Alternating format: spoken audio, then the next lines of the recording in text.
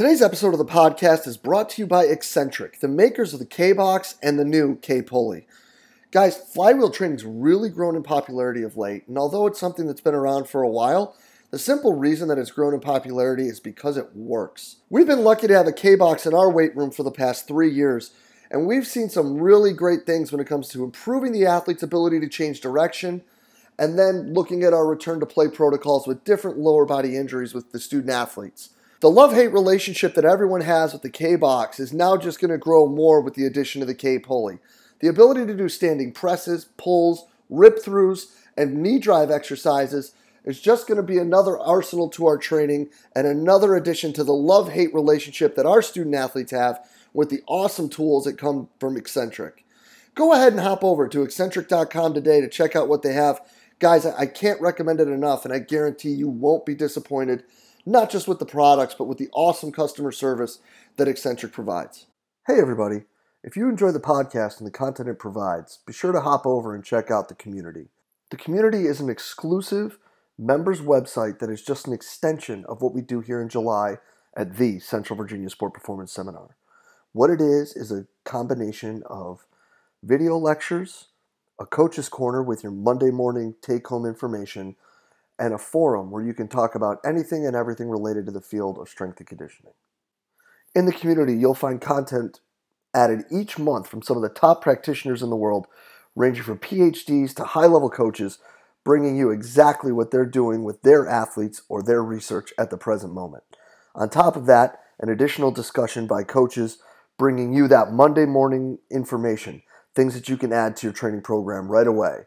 Tying that in with the opportunity to discuss with coaches around the world in the forum on anything and everything from the topics addressed in these presentations to whatever you're seeing in your daily life as a coach. If this sounds like the right thing for you and your staff, go ahead and hop over to cvasps.com/community and try it out for 48 hours for just $1. If you like it, you're signed up, ready to roll, and you're jumping into all the great content added each month. If not, feel free to go ahead and cancel at any time. No questions asked. We're really excited about what we're building in the community and hope you are too. Go ahead and hop over to cvasps.com/community and check it out today. Hello and welcome to the podcast. Today, guys, we have an absolutely sensational discussion with DC Sports Training's Jeff Moyer. Jeff and I are going to sit down and we're going to talk about vision training and the key movements in sprinting. Guys, as always with all these talks, I really hope you enjoy it. And if you do, please hit that like button, hit that share button. And if you haven't subscribed yet on iTunes, Podomatic, or SoundCloud, please do so. This truly is an awesome talk, guys. I really hope you enjoyed it as much as I did. Let's get right to it. Jeff, thanks so much for coming back on with us today, buddy. Thanks, man. Yeah, long time no see here. Yeah, I know, right? It's been a whole 36 hours. Yeah, Coming right off of CVASPs, coming off an awesome presentation, absolutely killer talk on training vision for sport performance. For the people that are listening that didn't get their butts down there and didn't watch it online, let's give them a little Cliff Notes review of it, like where the idea came from, what you were talking about, and what were some of the take-home points. Yeah, I mean, to me, it's common sense. I don't know where the idea came from. It came from Dr. Harrison, but I mean, it's been around further than that. It's just connecting vision and the motor control, motor learning stuff that's being talked about now with perception and action and self-organization and constraints-led approach. But it's kind of both ends. It's looking at both ends critically and tying them together rather than just one or the other. So there's sports vision training, which primarily is just vision stuff done in a clinic, done on some kind of technology, done with something. And then you have the other end of the spectrum is all these movement people. But neither of them really kind of understand each other. The vision people don't know perception and action and how movement is formed in sports and mechanics and stuff like that. And then the perception and action people don't fully understand the visual side and the vision demands. So I was just trying to connect the dots. Yeah, no, and it was freaking sensational. And we've talked about this for a long time, how the difference between change of direction and agility is that ability to read the situation and react to it. And Yeah. I think that this is something that people have slept on forever. Yes. Um, but yeah, no, go ahead. Let's talk more about that. Like, why is it overlooked? How is it overlooked? And what are some things people can do simply to be better at it? Um, just from what I'm hearing from people, or when I talk to them about this stuff, either they know about it and they just don't know where to start, or they know about it and they don't believe in it because there's not a lot of studies done on it, or they just try to stay in their lanes. Those are kind of like the three things I get from it, in their lanes being we're strength and conditioning coaches and physical preparation coaches, and that's what we should really care more about. The information is out there, but I think it's more dealing with coaches, talking to the coaches that are doing it rather than it's in a study. Like I said in the presentation, it's hard to take these visual skills and put them in a bottle, or they're done on low-level athletes, or they're done using one piece of equipment rather than this program and this scheme, and don't even necessarily know if these people that we're studying need these visual skills or the prerequisites that sometimes go into it. You can't have good depth perception if you don't have good binocularity. So if we're doing binocular or depth perception studying, well, we should first make sure they have binocularity. Otherwise, your test is going to come out false. And again, a lot of it's just done in labs, not out on the field, not on the court or the whatever. And that's what Dr. Harrison and Ryan Harrison have been doing, man. They've been doing it for 40 years plus. They're out on the fields, in the cages, right, on the pitch with all these guys. So, yeah, that's where that is. And then where to start. First of all, I really think slow the game down is just ahead of the curve. They have been. So I would advise everyone to go there and pretty much get everything they have. I'm biased just because I believe in everything they do. I would say get everything there. But then again, you can get a lot of cheap and easy visual tools. So what I tried to do in my presentation is, one, keep it applicable to team sports, but two, not have a lot of technology, because I think sometimes that can scare people. In the technology with sports vision training, it's super expensive. Mm-hmm. So unless you fully believe in it, well, then there's that avenue, I guess, is a lot of people just get these technologies and think that cures all. That's just going to fix it, man. That's the magic pill, but it's a great tool, but it doesn't solve everything. But I guess when you're a hammer, everything looks like a nail. So I would say start with finding people that are doing it.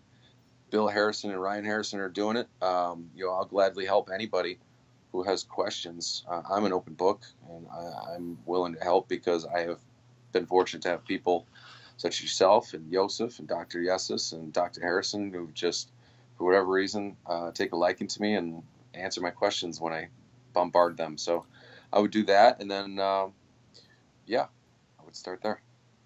Well, I mean, you're a good-looking guy from upstate New York who likes to drink beer. I mean, what is there not to like about you? I mean, come on.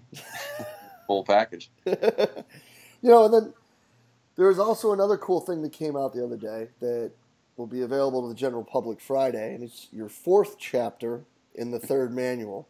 And another shameless plug here. Volume 2, I think, is where you wrote the chapter on vision training. So for people that are looking at this and are thinking, well, I don't want to spend a lot of money, well, for like $35, you can get one of those books that's really 10 books in and of itself. But Jeff does a great job breaking down all of that. And if you're sitting here thinking, like, what's binocularity or whatever he just said, if you go to chapter 10, you'll know. Yeah. Because it's a really good, simple, concise breakdown. Thanks, man. Yeah, that's right. A lot of the information I talked about in the presentation is right in that chapter, and I tried to give a lot of exercises to try to explain what you can do using your finger, using I think a toilet paper roll, using a laser pointer, using simple things like that. But yeah, that's all in that chapter. So let's talk about your 4th chapter, the one in the manual, volume 3, the Green Album, as we'll call it, like the Beatles. There you go. Yeah. I like it. Yeah. So let's break that down a bit. Yeah, man. This one, not that the sports vision training or anything. This one, I feel, man, is one of the most important things as physical preparation coaches we could, I think, understand. And I've been fortunate to talk to Natalia Verkhoshansky on many occasions, a couple times down at CVAP, and via Skype and email. She feels the same way, and it's just there's a lack of I don't know. I don't know what it is with it, man, but it's key movements and biomechanics.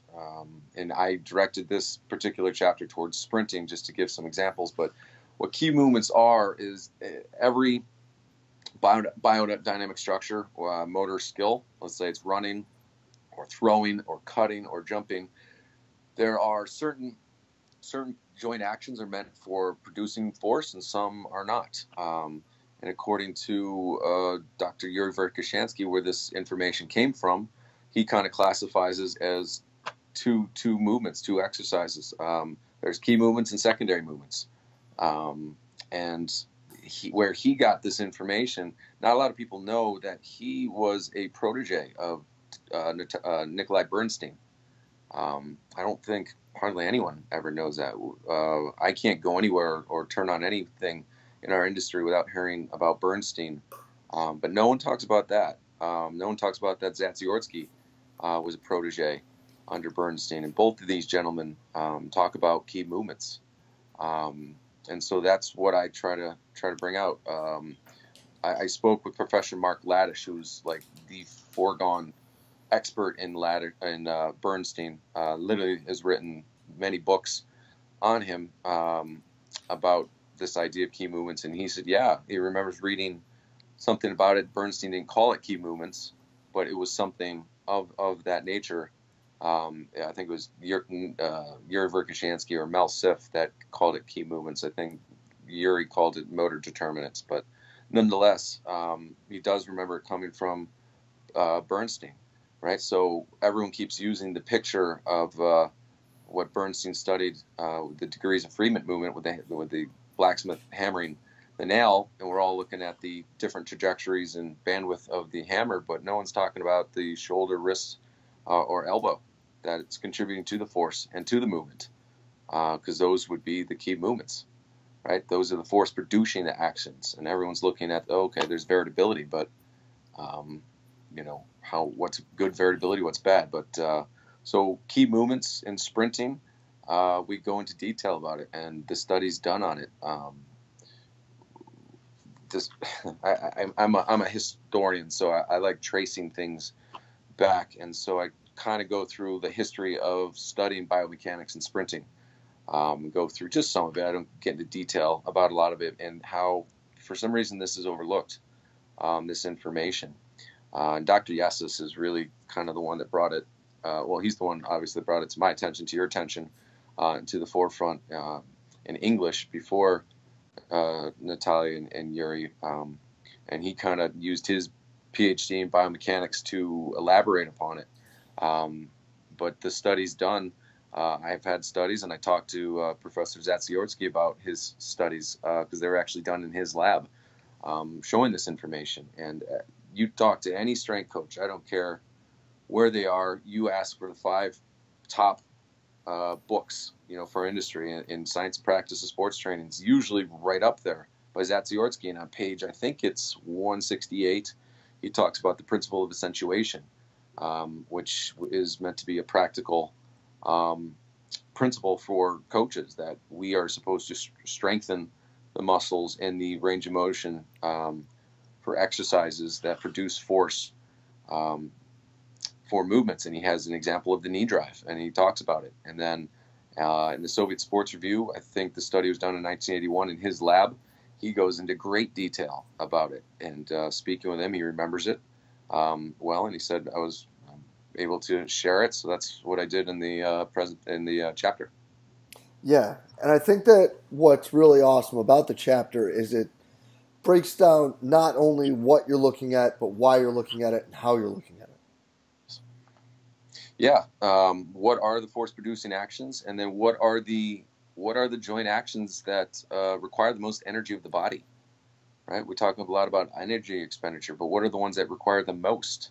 There's studies, which I didn't add into the chapter, you can find looking at, the role of fatigue, what fatigues in sprinting or running, and they talk about this. And what Zatsiorsky found, and they found in this particular study was it's the hip joint flexion, right? It talks about hip joint flexors. When those fatigue, then the pawback's not going to be as good. Then the contact is going to be more out in front of the hips, and then there's going to be less amortization phase and more sinking, and that's just going to lead to a chain of kind of shit river, so so to speak. So he talks about the utmost importance of training the hip flexors, and then in the principle of accentuation in his book, he gives the practical examples for coaches. This is what we should be doing, and train it in any other range of motion would be foolish.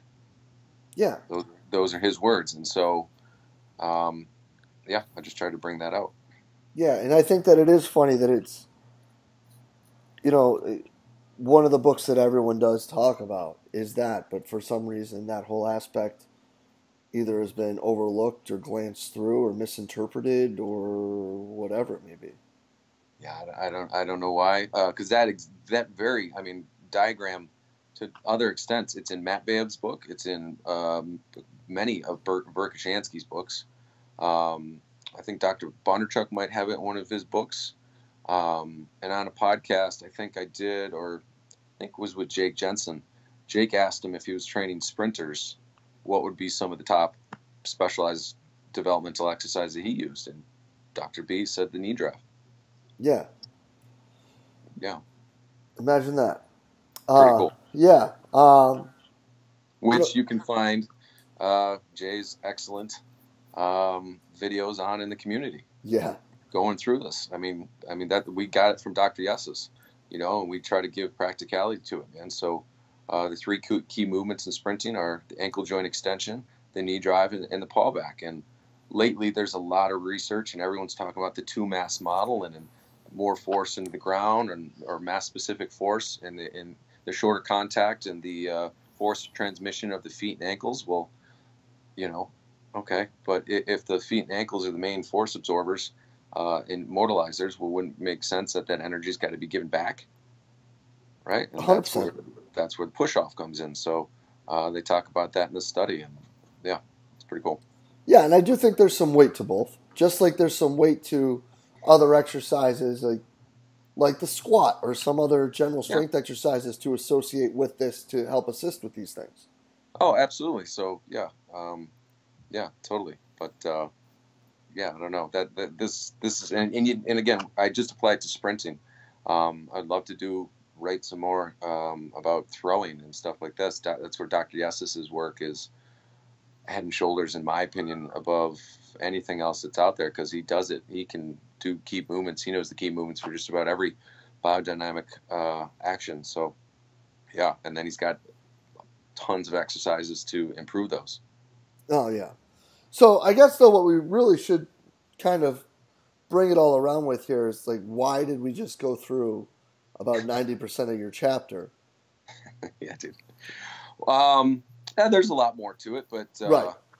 Yeah, man, because I think, and I'm biased because I'm in it, but I would be buying them regardless because I love those type of books. It's a high performance training, and in your books, how you got it's pretty much 10 books in one, man.